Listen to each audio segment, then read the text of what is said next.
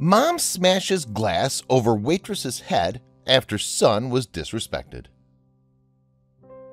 The shocking moment an angry mother smashed a glass over a Red Lobster server's head was caught on video. Claiming the waitress disrespected her disabled son, the mom decided to make the other woman pay. But it's how the server handled it that's really garnering a lot of attention.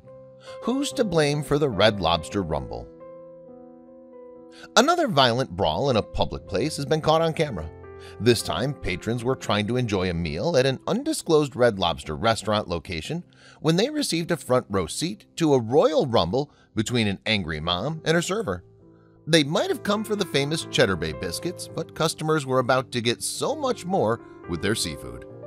In the clip, the server is heard swearing at a female diner who was apparently eating dinner with her son. According to Daily Mail, a family's Red Lobster meal turned into a violent brawl where a protective mother smashed a glass against a server's head, claiming that the waitress disrespected her disabled son. But did this mama bear go too far when she turned violent after an allegedly rude remark? As the video of the Red Lobster rumble begins, the unnamed diner yells, "Come on!" as a female server charges towards her, saying, "You want to throw shit at me, you bitch?" The customer puts her hands up to protect her face, but she continues to egg on the angry waitress, yelling, "Come on, come on!" Before viewers can even grasp exactly what's going on, the server appears to grab the other woman's arms. The smaller woman then smashes a glass over the server's head. The glass shatters with an audible clatter as the other patrons at the seafood restaurant scream out in shock. Someone is even overheard shouting, "What the hell?" During the Red Lobster rumble, the mother is adamant that the waitress disrespected her disabled son.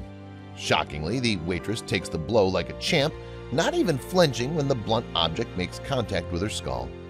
Even though the glass hit her hard enough to shatter into countless pieces that spray across the restaurant, the server doesn't even wince, nor does she back down. Allegedly, the violent outburst was sparked by an unknown remark in which the diner alleges that the waitress disrespected her disabled son.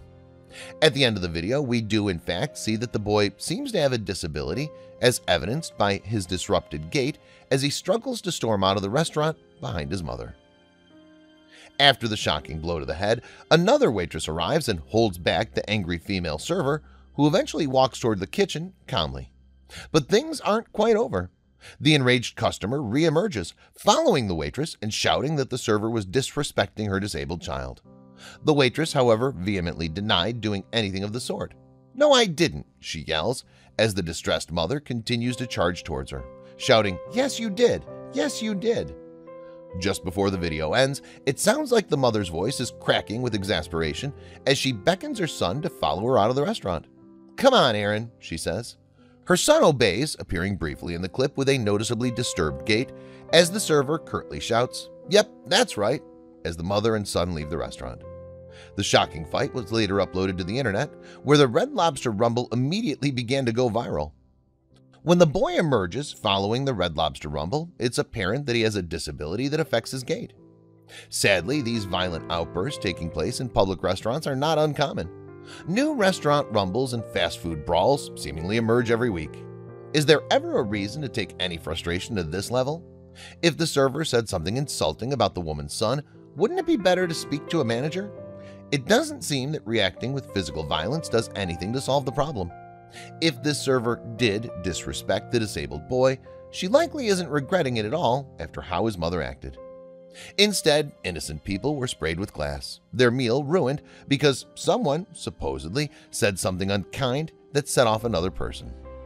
I don't know about you, but when I'm paying good money for a meal, I don't want to find myself or my loved ones caught in the crosshairs of someone who can't control their temper, whether that's the staff or another customer. It seems both ladies could have handled this situation a lot differently. And unless you or your loved one are physically threatened, violence doesn't offer a good solution.